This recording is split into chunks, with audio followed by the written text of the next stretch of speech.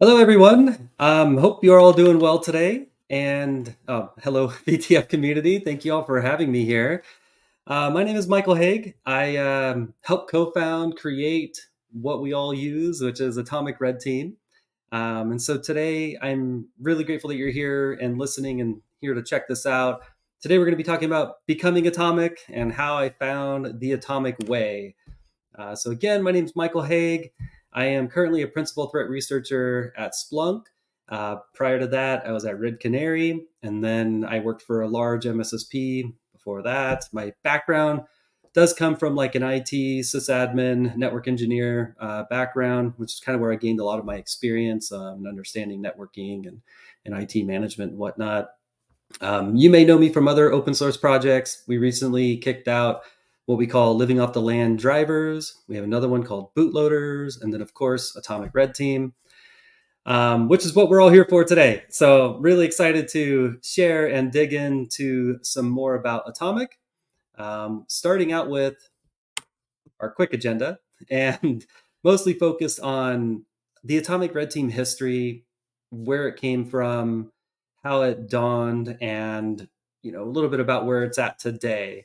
And then for the fun part, we're going to dive into sending some atomics downrange and showcase a little bit about, using an atomic test and using invoke atomic red team, things like that. Cool. So let's go ahead and get started. So first, let's jump into the atomic red team history. Now, the genesis of atomic red team started out when I was at Red Canary. And at the time, we were really small. We had about 12 people. I was the 12th employee, and I was helping out on the sales side along with like the detection engineering side. But with the sales side, we would do these things called initial presentations, kind of like that first initial like sales prezzo to a prospect. And the prospect would be excited about, hey, like I want to test Red Canary during my proof of concept. I'm just going to download a bunch of ransomware or a bunch of malware off the internet and just run it on a virtual machine with your agent. Well, we were not really a antivirus product. So your AV product would have picked all those pieces. We were more on the behavior side, and something you would see, an adversary perform, running PowerShell encoded commands, or using RedSurf32 and just different things like that. We were not really focused on catching a binary running on the box, which is something that antivirus should have captured.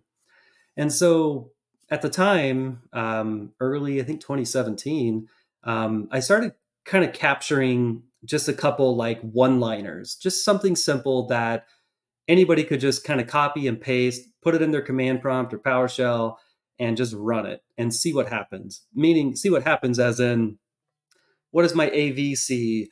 What does my, endpoint detection response product see? Network utilities, like did something download, like Mimikatz, any kind of behaviors like that, more focused on the EDR side. And then for us at Red Canary, we would be able to provide an actual detection showing the customer or the prospect, like this is where you ran that PowerShell command. These are the processes that spawn. Here's the file modifications and so on. So kind of give them an end-to-end piece of what happened versus just you ran a bunch of malware. We may or may not have caught everything because, again, we're not antivirus. And so the original blog here, it's at the link here at the bottom, is Atomic Red Team 1 year look back. It's the old one. A lot of the inspiration for Atomic came from a talk gave by Chris Nickerson and Chris Gates called Adversary Modeling Exercises Simulation.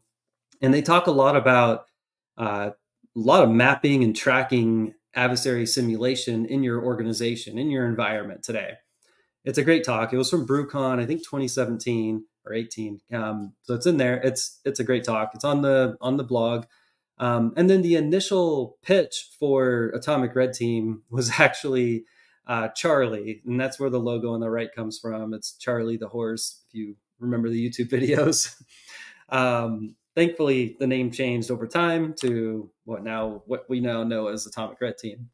And so this slide shows really the kind of like the beginning of the tool here. So on the left is exactly like I mentioned, is as simple as just copy this, put it in your command prompt. Do I detect it? Do I see the files download? Do I see the file modifications? Things like that.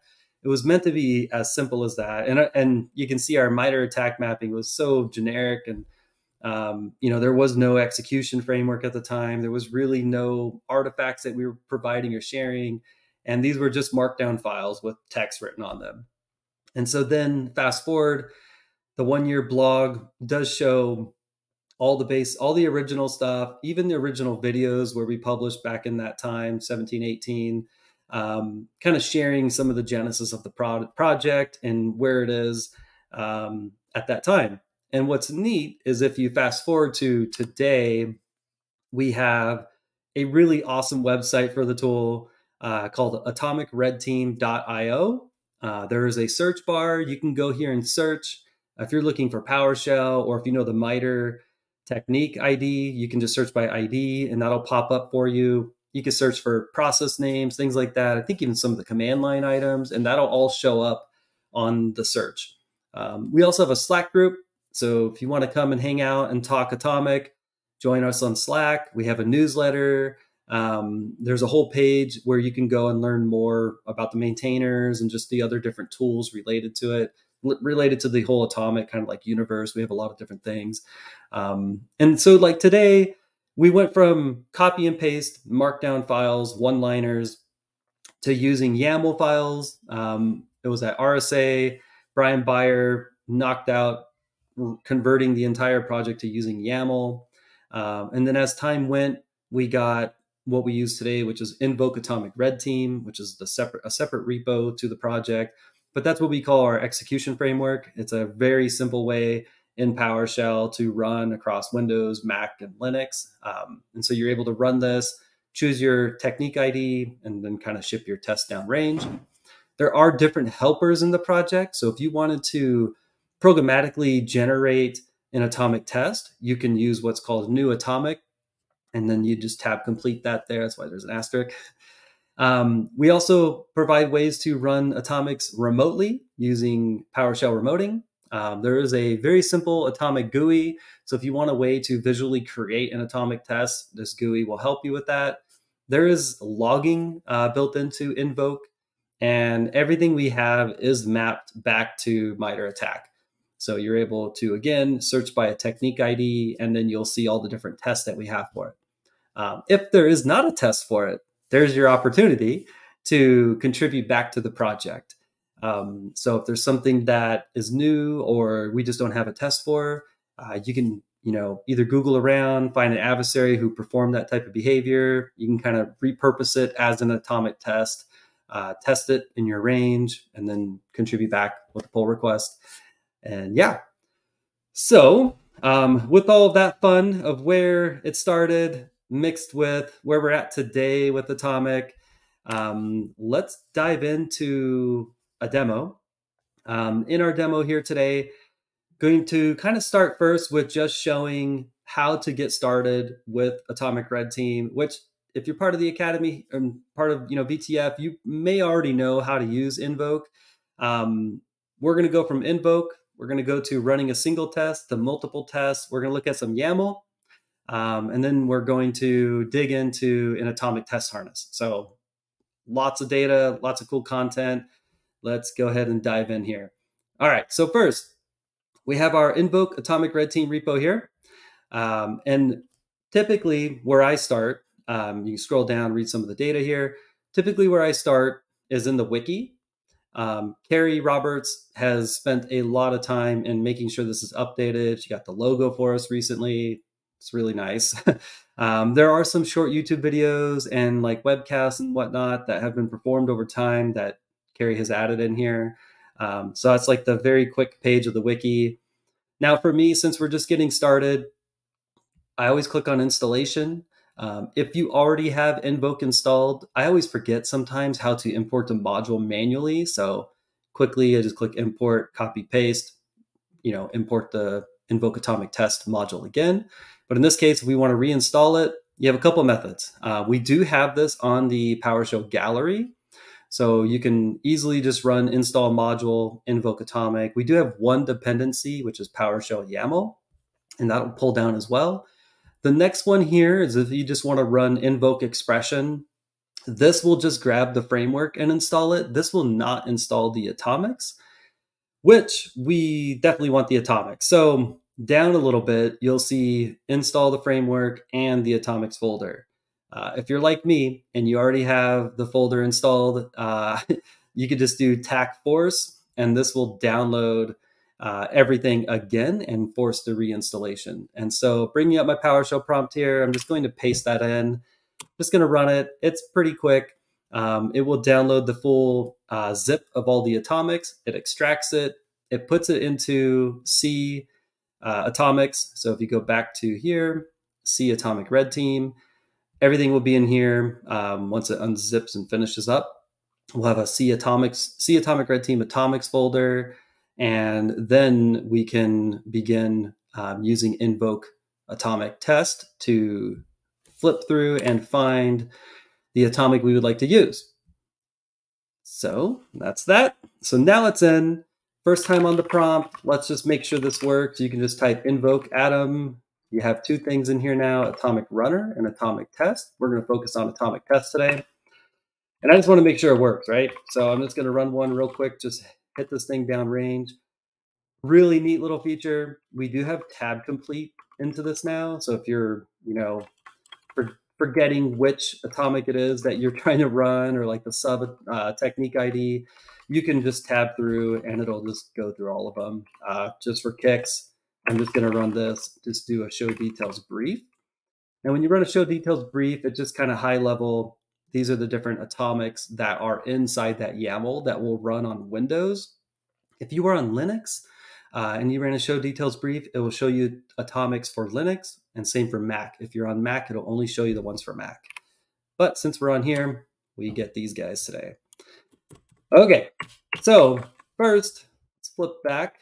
So we installed the framework. We checked out a couple quick commands. Let's go ahead and flip over to Atomic Red Team IO real fast since I talked about it.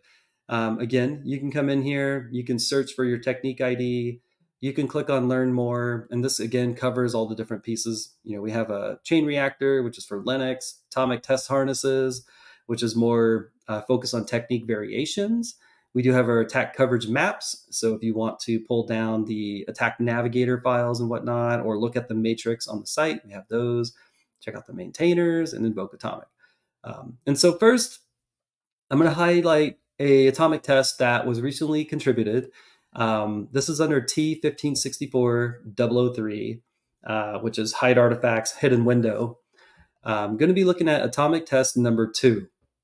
Now, this was a recent one where an adversary was using headless browsing. So running a browser in the headless via the command line, accessing a remote site called mockbin.org. And so remember, these are YAML files on the backend, which we'll look at in a second, and we'll look at it in invoke. And these are the commands right here. And we also use what's called an input argument. So the input argument is bin ID will map to here. So this is the actual bin ID. It's like a GUID. We would copy that, or with invoke, it will add that there. And then same with browser. So if you're using Chrome, it will append that here. And it will just start your browser in headless, access the mockbin site, perform whatever it needs to perform. So that's more from like the GUI side or from the atomic site. Let's go ahead and flip back to the command line here. If you're following along at home, it's 1564003. And if you just hit enter here, it will run every test in that YAML. So what I always recommend is just doing a show details brief to get the high level, what's inside this YAML. And the second thing I do is, because we talked about running test number 2, we'll run show details real quick. Show details will expand each one of the tests for us out on our prompt here. 2 things it does. you'll see the red, which is basically what we saw on atomic red team IO, which is the parameter or the input argument. And then it also will fill in the inputs. So if you wanted to run this manually, copy paste, it'll spawn whatever you want it to spawn. Same with what we were talking about with our headless browsing here. Copy paste the one with the inputs, run it, you ran your test. But in this particular case, we want to use invoke. So now I want to focus this in on doing another TAC, test numbers, and then type test number 2. And then now we only see just that test number 2 here, and everything's filled in. So after you're well aware of what you want to do or what you've seen for this test, you just back out of that show details, and you want to run test number 2. Well, one last thing I'll share is if you want to change any of these input arguments, you can do it on the fly. So for instance, this bin ID is a bin ID that somebody contributed to Atomic Red Team. We don't know where it goes. We don't know what it does, things like that. And also I'm not using Chrome, I'm using Firefox. And so the input argument allows me to change these on the fly. So what I can do now is I can just do a TAC prompt for input args, hit enter. It's now going to say, what would you like your bin ID to be today? Well, I'm going to trust it this time. I don't know where it goes or what it does, but we'll let it be. And now it says, what browser do you want to use? And so in this case, I have Firefox. Let's go with that. And that's it. It will now run that test, kick it off in the background. And so in this particular case, it's like, hey, it's already running. It wants me to close it, which I'm not going to right now. But it would have kicked off that same command line. So if you're looking for what we call that telemetry trace, that command line will have occurred. So if you're going to your SIM or you're looking in Sysmon data or anything like that, you'll see that trace data already there, whether Firefox is open or not. And I think for fun, I already have MS Edge in here as well. So if you kick that off, it'll run that same thing with MS Edge in the background, hitting that mock bin site. Or if you have everything as the test prescribed, you could just kick it off and it will go and use it. But again, I don't have Chrome on my box, so no dice for me today. So yeah, that's our first test. That's 1564.003, where it will start a headless browser session accessing a mock bin ID on the internet, performing whatever that may or may not perform. It's actually benign. It just forwards you to Google. So if you were just kicking it off like me, it's not too big of a deal. Last one I'll show is you see on Atomic Red Team IO, there is what's called a cleanup command. So what you could do is do a TAC cleanup. Some tests will leave artifacts on disk, like say it downloads Mimikatz or downloads some third-party thing. You may not always want to leave it there in your test environment. So what you could do is just do a TAC cleanup. In this case, it would attempt to kill the Chrome process. So nothing too crazy. All right. So we looked at it, Atomic Red Team IO, command line. This is the YAML file. So it's everything you would see on the Atomic Red Team Git page, just obviously built in YAML here. And so same concept. All the input arguments would be here. So you can change this. So say you're like, I never use Chrome in my environment. You could just change this to Firefox, save it. So anytime you run it now in the command line, it will always use Firefox for that input argument. If you wanted to change the bin ID, the default one, you could change that here too and just save and you repurpose it however you like.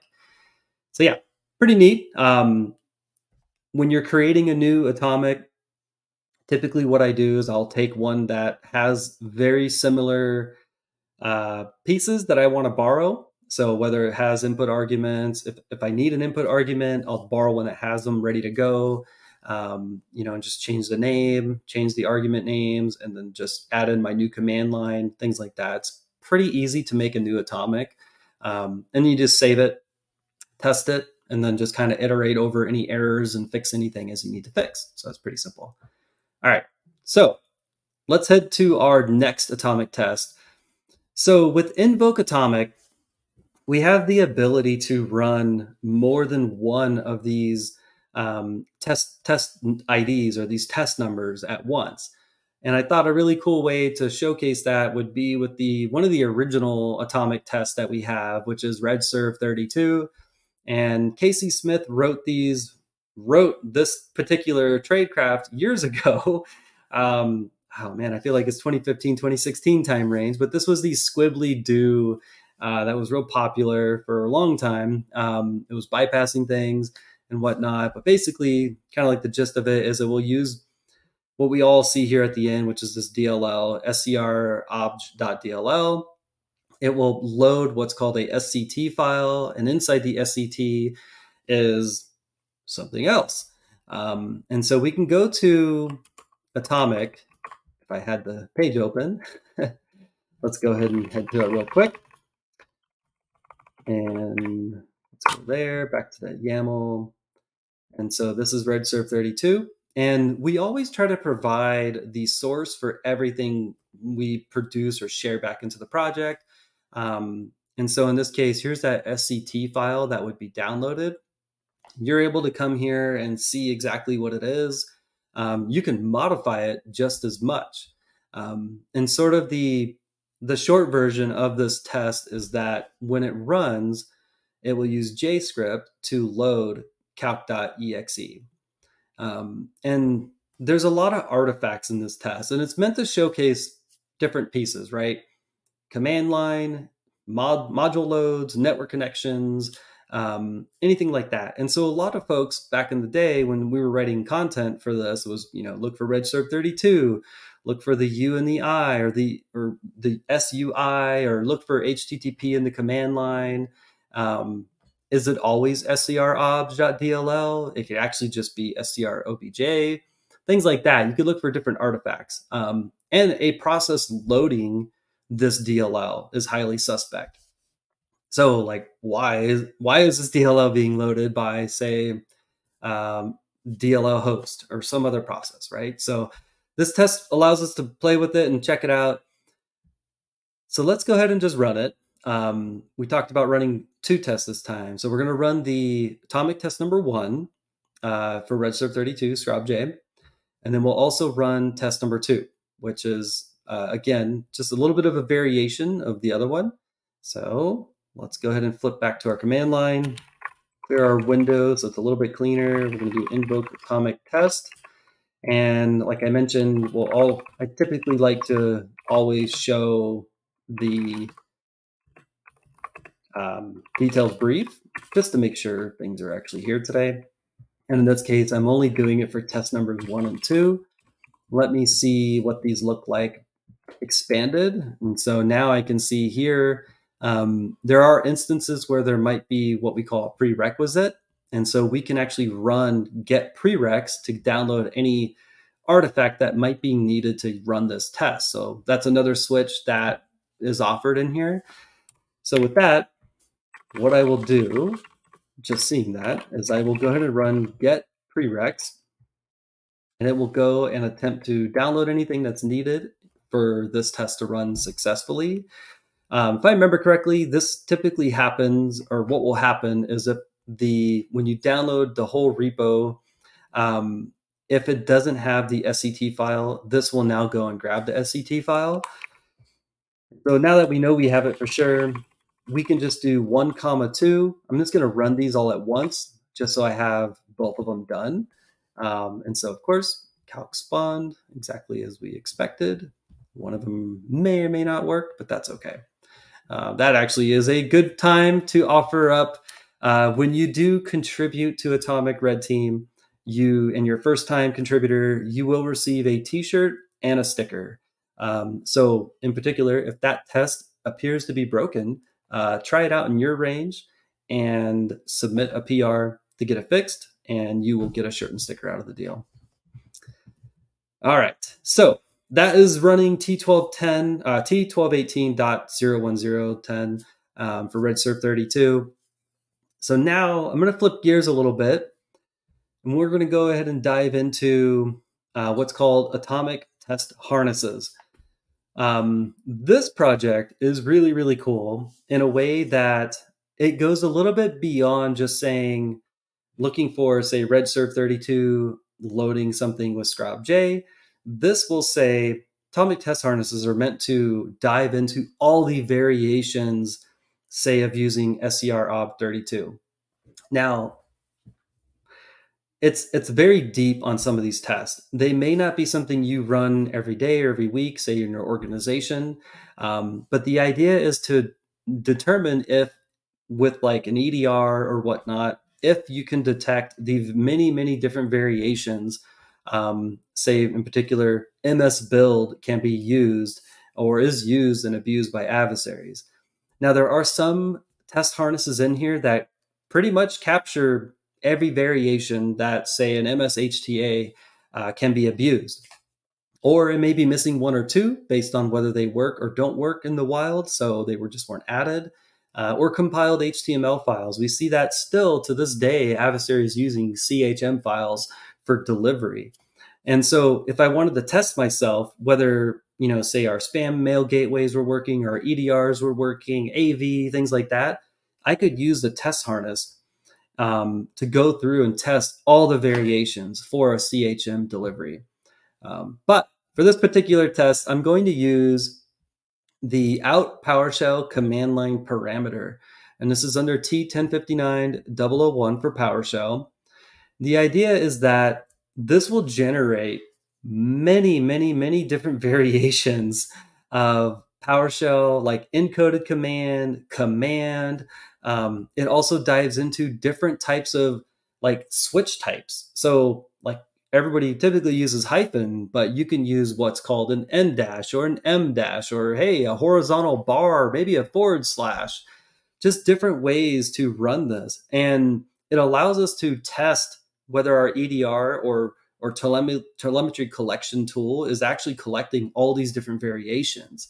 I've found in the wild that it is one great way to showcase whether this data is properly being collected.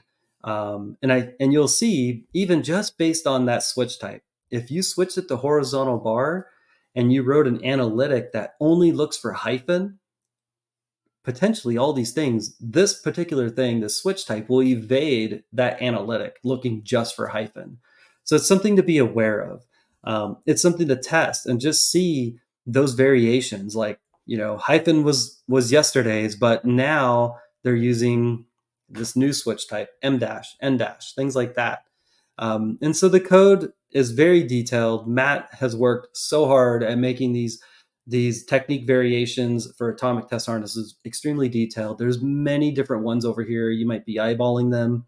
Dump LSAS, process injection, things like that. They are really powerful tools in your arsenal when you're learning about even just PowerShell. Like, wow, who knew that N dash and M dash could be used?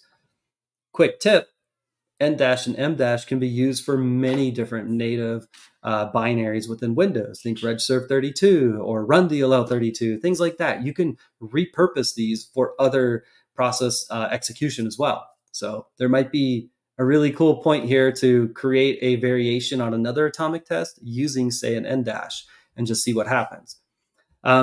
So for atomic test harnesses, if you haven't used it, again, check out the wiki. We have all the getting started guides here. For Windows in particular, it's pretty simple. You just run install module atomic test harnesses. Again, this is loaded up on the PowerShell gallery for quick installs. There are other ways to install it. You can obviously download the repo, install it manually. You can do whatever you need from there. In this particular case, Matt provides extreme detail. So I'm just going to run this one just so we can see all the different tools loaded up. And you can see here, similar to what we saw on the site, we now see here locally. And so now let's check out the out PowerShell one. I wrote this apparently 2 years ago, this gist. And you can more or less, what I wanted to do was just say, generate all the variations for hyphen or forward slash, N dash, things like that. And let's go ahead and just pop one of these in. It will also execute it. You can also just generate them if you just want them generated. So I'll just copy, paste, and I'll tab through these here in a second, but kind of gives you a quick idea of how this looks, how it runs. And it went through all of them, right? You can see encoded co all the way up to just ENC, EN, E. Um, so this is using, again, the horizontal bar. On the command line, it looks funny, but these all did execute. You can see the process ID, everything like that. Each one of the atomic test harnesses has an output that looks just like this so that you get a really good idea of what to look for, say in like Sysmon or anything like that. If you wanted to just run this and you wanted to see what they look like, kind of like all bunched up, you just back out that execute, and you can easily just kind of go and grab one of these or all of these. Or with PowerShell natively, you can tab complete through those switch types and just say, hey, give me the hyphens. You just want to see hyphen, things like that. There is a way in here where you can pass your own script that you want to run. These all decode to like a simple thing that I believe just has the GUID inside of it. And so you can also, as I showed in the Atomic Test Harnesses repo, you could easily run get help on this and do full, and it'll output everything you need. There are some great examples in here. So if you wanted to just copy paste some of the examples, ship them down range, see what happens, that's all here too. Yeah, right here. So you can add your own script block and just run that as well. So again, it's simple as this. Play with the variation, see what happens, and that's using the horizontal bar. Yeah. If you're like me and you want to just run all of these at once, typically what I do is just kind of create something like this in a simple list, and I'll go in and just say, okay, gonna ship all these down range and just let it go. Mostly as a way to just kind of collect all this data at once. So I don't have to go back and run them one by one. And it just keeps going, right? Because we told it to like run this too many times. So I'll kill that, let that stop for now. But yeah, that's it's kind of the beginning and the ending, say our time here with the at least using atomic test harnesses. Give it a quick preview. It's worth the time to dig into different variations and or, understanding how, you could abuse and use different things in different ways. CHM is awesome. The MSHTA one is great as well. So yes, so that concludes our demo time. We dug into a new atomic T1564003, focused on using Mockbin and headless browsers. We also switched over to looking at RedSurf32, SCR-OBJ or Squibbly-Doo, T1218010. And then we finished up over here looking at atomic test harnesses, T1059001, and that would be our PowerShell. All right, so we'll go ahead and bring the slides back up here. And yes, got the quick one here. So screenshot this, use your OCR reader if you like, and grab that GIST link. But more or less, you can find this. It's all public and whatnot. So I messed up that T101564, but it's 1564003, test number 2. You can copy and paste these. You can run it, simple as that. And we also dove into some of the basics of Invoke Atomic as well. Thank you so much for having me here. I really appreciate it. I hope you learned something new, or you at least learned how to get started with Atomic, playing with atomics and whatnot. Atomic Red Team is free and open source software. You can contribute to it. Again, if you contribute even a simple fix or a new atomic, you do get a free shirt, get a free sticker. They'll mail it directly to you. So definitely look to contribute. Check out some of the latest atomics. There's new PRs being opened all the time. The project's growing daily. Sign in and check out the Atomic Slack. Ask questions. Everybody there is willing to help. Test yourself, test your analytics, play with the variations, play with the simple atomics, see what happens, see what things are collected or not collected sometimes. So yeah, thank you again. Really appreciate it. And thank you so much, VTF, for having me.